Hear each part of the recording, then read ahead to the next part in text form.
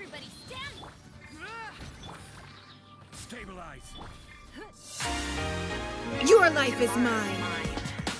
You awoke me, unleashed the fire in my heart. I will dance and I'll defeat my Submit. the light and the dark. Your mistake was to underestimate my power. Won't let go of the fight till tomorrow's mine. Power of night, dancing through. Okay, so hey y'all, welcome to this very odd YouTube video, because this is not really my usually my type of content that I usually do, but I wanted to try something out and experiment a little. So welcome to this I don't know what to call it. I don't know if I'm gonna call it a ningguang showcase or ningguang guide. Guess we'll see. But this is what my ningguang looks like, and I'm hoping that I can give a few tips and tricks as a ningguang main myself. Because recently she did get a skin in the previous event. So, you know, if you want to start building your ningguang, maybe you thought she was cool in the Archon quests. Here she is, and I'm here to inform you all about the girl boss herself, ningguang. So yeah, let's get into it. So what is ningguang's role? I personally use my ningguang as a main DPS, an on-field main DPS, but you could also use her as a quick swap character in a quick swap team. My ningguang is my most well-built character in my team. Let's just show you my stats. So I have 2k attack, I have 60% crit rate, and 153 crit damage. I feel like that's a good ratio. I could get a little more crit rate and crit damage, but given the artifacts and weapon that I have, this is the best that I could have done. Luckily, I got Skyward Atlas on standard banner once, so I do have a 5-star weapon on her, which is pretty decent with ningguang. Her weapons that are really good. If you were here during the event, the Dodoko Tails is a very good catalyst, especially for main DPS on field ningguang. It's a very good catalyst for her. With Sith is also very good, although if you get the elemental mastery bonus, your crystallizes are gonna be so good, y'all. So Solar Pearl, and it looks so good with her base skin. So Solar Pearl is like one of the best weapons. So like all of these 4 stars that I leveled up basically are good on her. And if free to play, Mappa Mare is really good.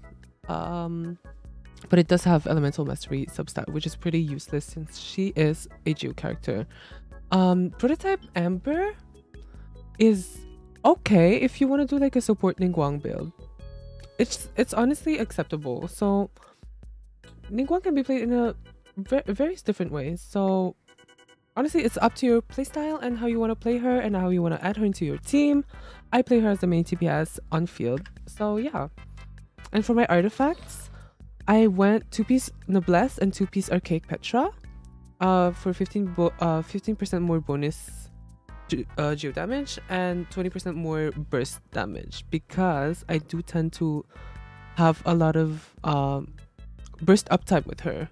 So this is the build that I personally like, because it depends on your playstyle. Because if you like auto attack ningguang, you could definitely replace the 2-piece Noblesse with maybe 2-piece Shimenawas or / Gladiator. So yeah, I feel like those are the only ones that are like only builds that are very good, like that are really boosting ningguang's damage to the max potential. I mean, I guess 4-piece Shimenawas could be really good as well, but then a lot of her damage is coming from her burst. So y'all could pause to read and stuff. But I do have this. I feel like my feather could definitely use a little more of both. Okay, so I also forgot to explain her talents. Oh my god. And also, if my voice sounds weird, it's because I'm recording this another day and that I just woke up. So yeah, so her abilities, so her normal attacks, she basically throws 2 rocks at the same time on a single target, and then you will have these star jades. You can have up to 3 star jades, and then if you charge attack, they're gonna consume every single star jades, and that's basically like her normal attacks and charge attack.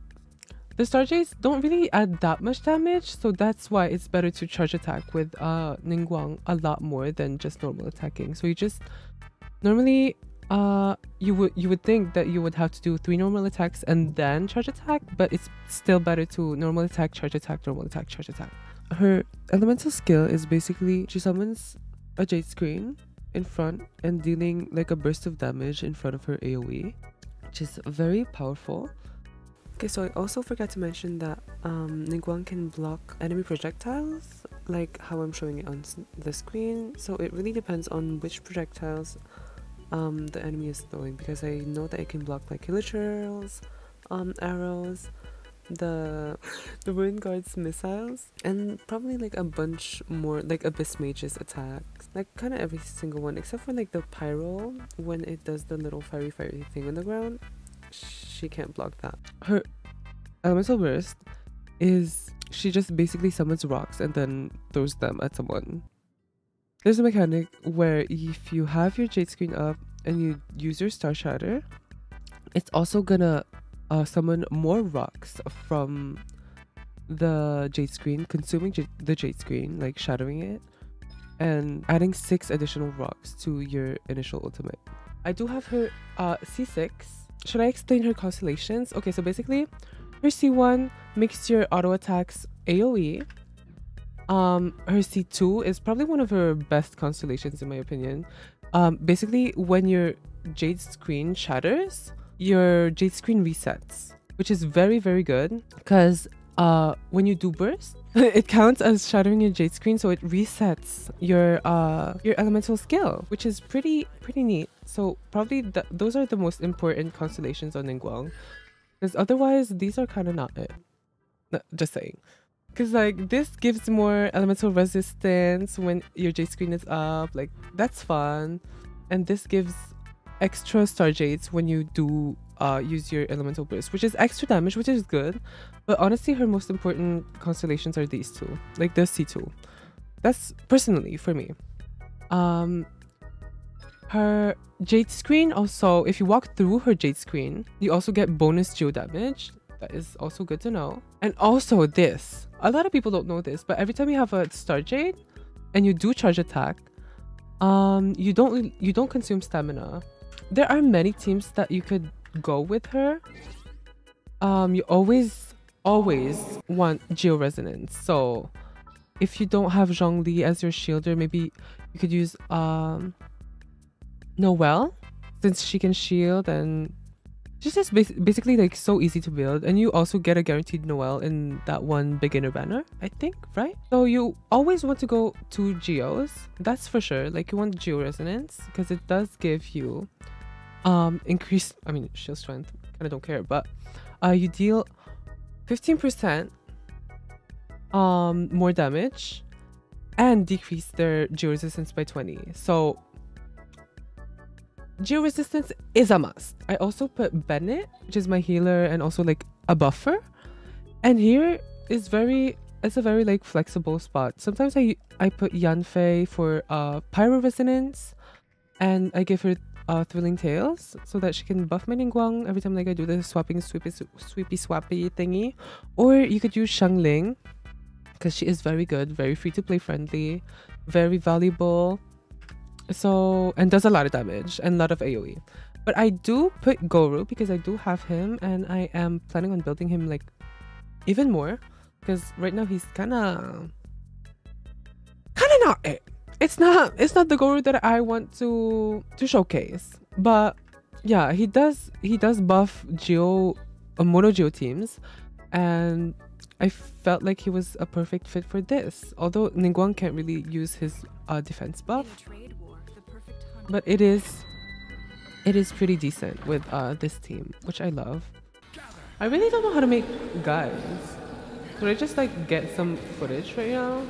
Okay, so I have a bunch of tips for ningguang gameplay, because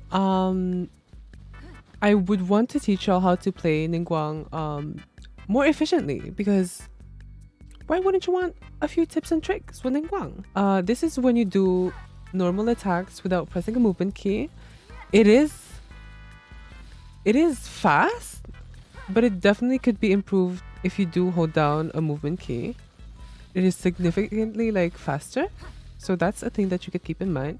And also when you want to unleash a bunch of charge attacks, just make sure to let go. Every time that you charge attack, you have to let go of your movement key. Bye. So as you can see here, I'm letting go every time I charge attack. And also this is the most optimal way to play ningguang, is to auto attack, charge attack, or even 2 times auto attack and then charge attack. Although you get more ramping damage with the more star jades that you have, but it's just it's more worth it to charge attack more because it has a really big multiplier. And also when you do burst, if you have C6, don't forget to charge attack right after, because that is a thing that I do also still struggle with because I'm not used to C6 since I just got her on the leeway event. This is also very known. When you do use an elemental skill, press it and then burst and then use another elemental skill. So you could have 3 jade screens basically. And as you can see, I get more value from just normal attacking and charge attacking.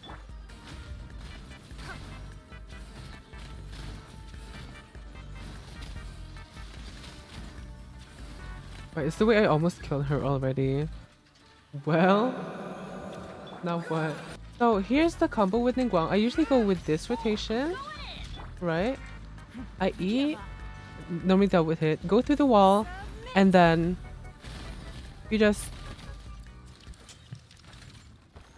kill boss like that. I didn't even charge attack after, and I didn't even E after, so like there's really a lot of damage potential with ningguang.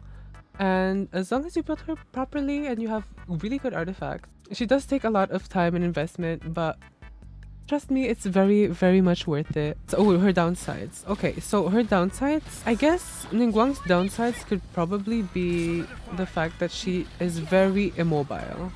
Very immobile, and takes a lot of time and investment for her to like really, if you want her to be a main DPS. She does take a lot of time and investment, but it is worth it at the end, at least for me. I don't know about y'all though. She could be boring for some people because like auto attack, charge attack, it's giving very Ganyu vibes, but for me personally, it's okay. Oh my god, I also forgot to mention that one of ningguang's downside is sometimes her rocks do have a weird aiming system, locking on system. And her rocks, she needs a lot of space to really maximize her damage. Because when she does ult, her rocks tend to shatter on walls, for example, or on Zhongli's pillars. So make sure that when you do burst with ningguang is when you have a lot of space, or else it's really a lot of wasted damage. I hope I somehow convinced y'all to be little ningguang mains. Okay, so my dumbass forgot to record an outro for this video. But yeah, if you made it all the way to the end of this video, thank you so much for watching the whole video. And make sure to leave a thumbs up if you liked it, and subscribe for more, I guess, guide of my mains that I play on Genshin. And make sure to check me out on Twitch, because I do stream on Twitch, and also join my Discord server because that's where I usually announce when I'm going live and stuff like that. I also announce on Twitter that I'm live, and yeah, and recently I've been getting into TikTok, and I've been just posting some K-pop content. So if you want some K-pop content, go over to my TikTok page, and over there I post some K-pop covers. And yeah, that's it. Thank you so much for watching. Bye.